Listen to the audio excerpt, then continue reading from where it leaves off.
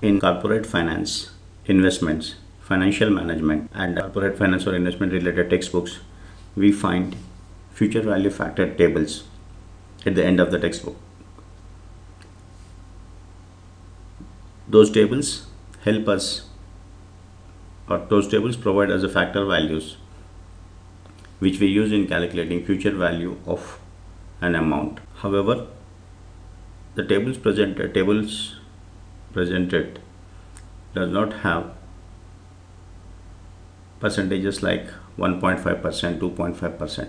There they provide percentages of 1% at 1 year, 2% at 1 year, 3%, 4%, 5%. But when you need to calculate the percentages for 1.5, 2.5, 3.5, 4.5, the textbooks doesn't provide, and you have to calculate them manually.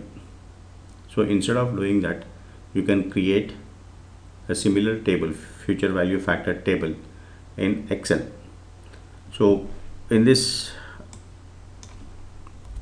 video, I demonstrate how to calculate future value factor tables using Excel two variable data table.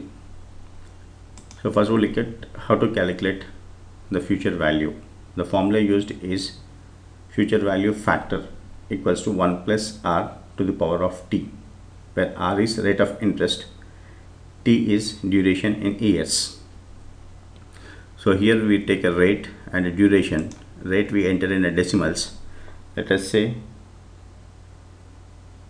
0.55, that is 0.055, that is 5.5%, and duration is 2 years. So here we calculate it. So it is 1 plus r to the power of t. So in Excel we have a function power to calculate the power value. So we write this equals to power, our number is 1 plus r.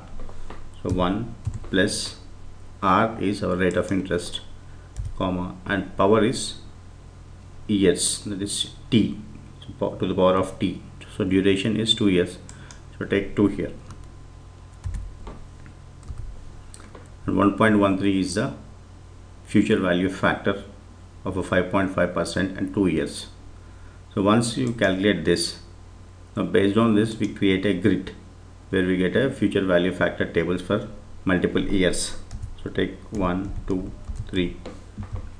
So we'll calculate for 15 years.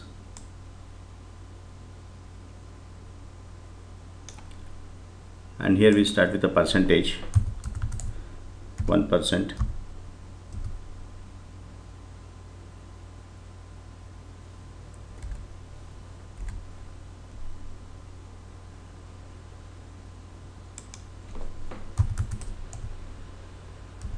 0.01, 1.5%,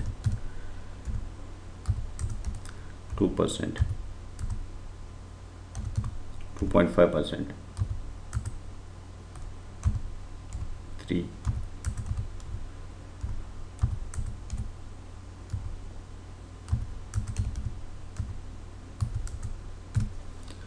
5%. So for example, we are taking example for now.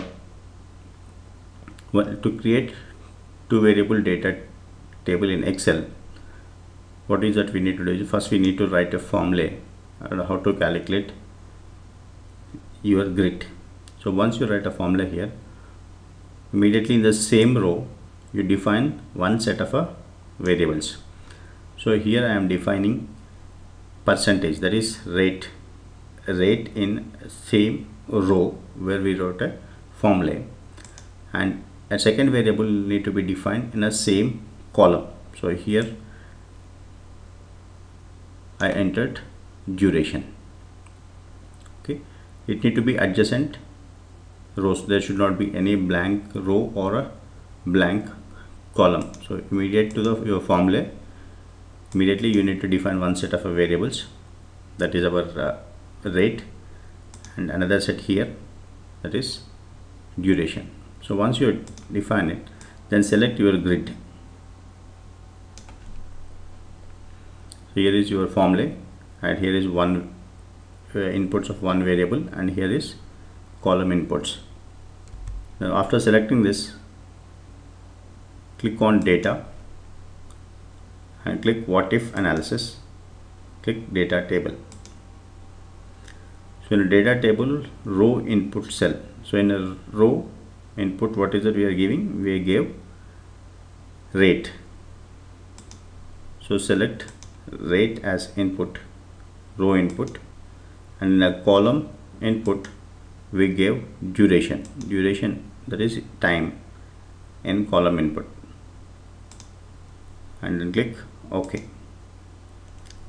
So here is your future value factor.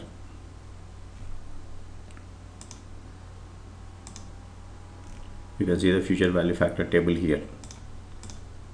So these are your future value factor tables. So just to check, is equals to power number is 1 plus rate and duration is 15 years, 2.0789, 2.79. So we got a table here, future value factor table.